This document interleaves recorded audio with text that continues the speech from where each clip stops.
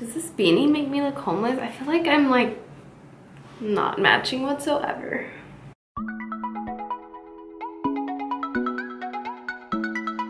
Hey guys, welcome back to my channel. So it's beanie season already. It's October, like mid-October, and it's already getting very cold, and I think even in parts of Japan it's already snowing, so I'm kind of not looking forward to the snow. You know, it was years that I hadn't seen snow, and last year I had to deal with snow, and I'm like, okay, it's enough.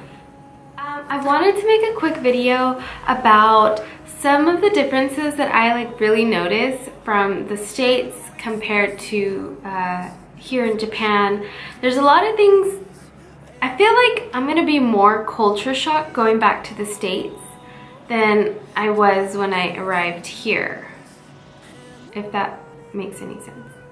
I had mentioned this before. I think one of the biggest things that I noticed immediately was the fact that they don't have trash cans, and I mentioned this in a previous video, but yeah, that's like one of the biggest things that like kind of bothers me, because as a mother, I have to like have all these snacks and stuff, and like when I'm on the go, I want to get rid of it, and I can't because there's no trash cans. And the only trash cans that they do have usually are right next to the vending machines, and those are all recycling ones. So you basically buy your drink, and then you drink it, and then you put it in the recycling bin right after. So there's not really any like trash cans available on the streets. Another thing that I've like noticed a lot, and I know for me it's not as like crazy, but I know back in the States you will never see this. You will never see a man carrying a purse. Okay, some of them are man purses or whatever, like satchels or whatever you call them. But no, there's like legit guys that carry purses. Like I've seen women with them and I see men with them, and they're like big old purses. One thing that you will never see is someone blowing their nose in public. You can see them like sniffling and even hearing them like sniff. You will never hear them blow their nose in public. I have been on the trains, and I've never, since I've been here, I've never seen anyone do that.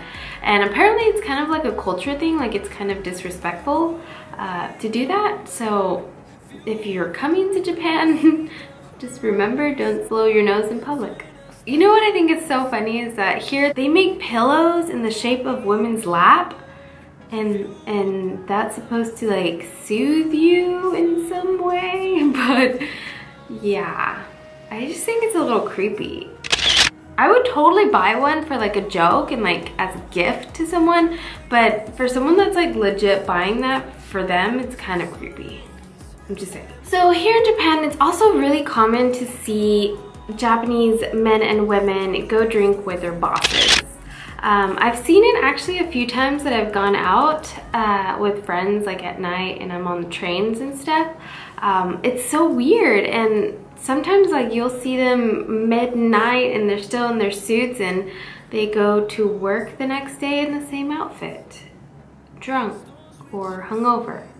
But it's actually really common to see that. The Japanese community are very big on alcohol. It's also not illegal to drink out in public. So I had to take off the hat and the jacket. It's getting a little hot in here because I'm inside, but outside it's already like, I don't know, in the 60s, and it literally was like day and night. It was, one day it was really hot, the next day it was like cold. So there's really not much of like the fall feel. That's one thing I've noticed. Spring is really nice because it feels like it lasts a little longer, but this transition from like the summer to winter just was really fast, like really fast. I wanted to share that with you guys. I thought it'd be fun to kind of throw out some facts and things that I've learned while I've been here in Japan. I'm always learning about different things that I wouldn't normally see in the States. Compared to here in Japan. Let me know in the comments below if you have experienced anything here in Japan that you thought was crazy and weird that you've never seen where you're from. I will see you in my next one. Peace.